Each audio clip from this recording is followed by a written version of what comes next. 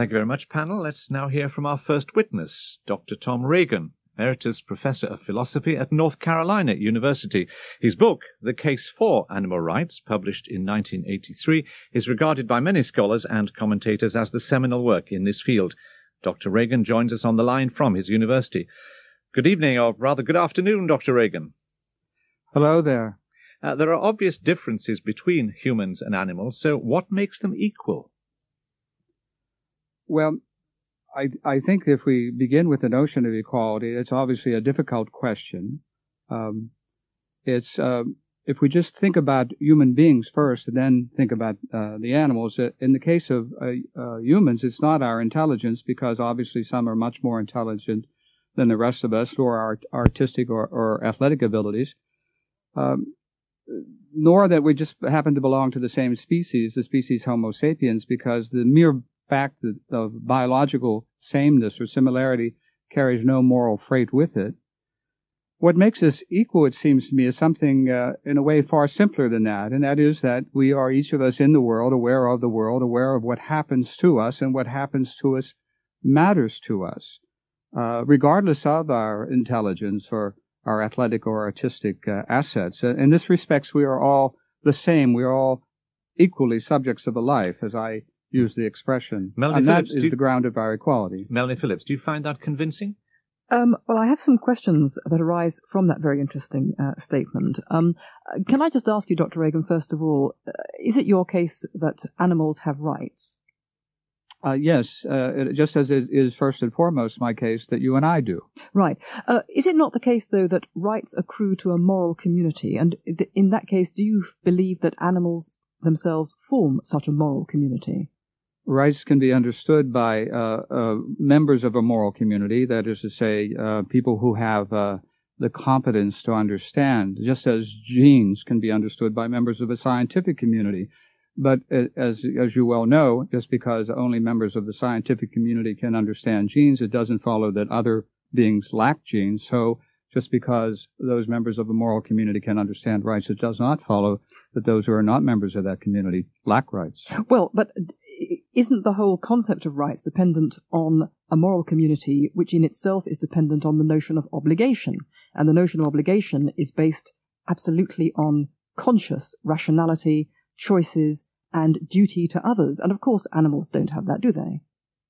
Well, I've never said that, but it seems to me that I heard every one of the people on the program acknowledge that we have duties to animals, we have obligations to animals. Sorry, you misunderstood me. You misunderstood me. We have duties to animals. That's very much my belief. What I'm suggesting to you is that animals can't have rights because animals don't have duties. And since animals don't have duties and don't have a sense of self-conscious obligation to other animals and other species, it's absurd to say they have rights. A newborn child has no duties. Does a newborn child lack rights? A newborn child is part of the human race, and the human race is part of a moral community. That's why a newborn child, just like somebody who is not sent into the other end of life, surely has a claim to being part of the moral community. Are you suggesting that a newborn child or somebody at the other end of life is the same as an animal? No. What I'm saying is that they are entitled to the same respectful treatment. It's not a question of are they the same in the sense of are they potentially capable of different things? Do they have the same relationships with you and I? It's a question, are they fundamentally the same of being in the world, aware of what happens to them, and what happens to them matters to them, if I may finish. Yeah.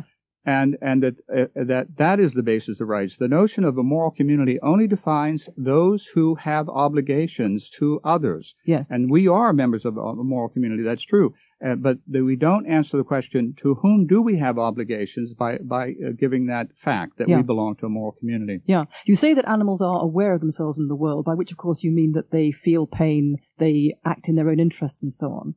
But if they are as aware of themselves in the world as humans are, since animals kill each other, is it right, therefore, for humans to kill each other? If there is moral equivalence? No, there's moral equivalence in the sense of, in the issue of status. What is the status of a human being compared to the animals we've been talking about? The animals who are turned into food, turned into clothes, turned into tools, for example. But it doesn't follow that there's equality across the board. That's not what I've said.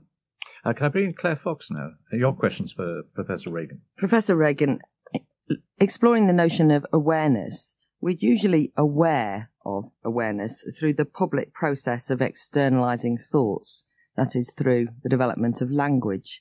That's lacking in the animal kingdom, is it not? Well, so far as we know, they don't have a language comparable to human language. I concede that point.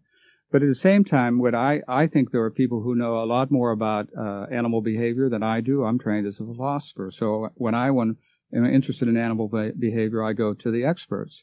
And what they tell me is that, from Darwin down, that they tell me that animals are capable of acting intentionally. That is, they're capable of initiating an action now with the intention of fulfilling that plan, that interest in the future. Right. I have to just interrupt you there, because the truth of the matter is that you've now answered my question by saying that there's no communication between us and the animal kingdom, so we cannot actually know of their awareness. This is entirely based, is it not, on some kind of physiological understanding rather than any sense of societal change, the things which we know humans have done in terms of progress. Animals, no matter how advanced they are intellectually, have actually remain animals. Nothing has ever changed. Human society has changed, and we know that, and we can discuss it and debate it rationally because we have language. And what follows from that? What follows from that is that we are obviously a completely different species, incomparable, and capable of therefore saying that we're exceptional.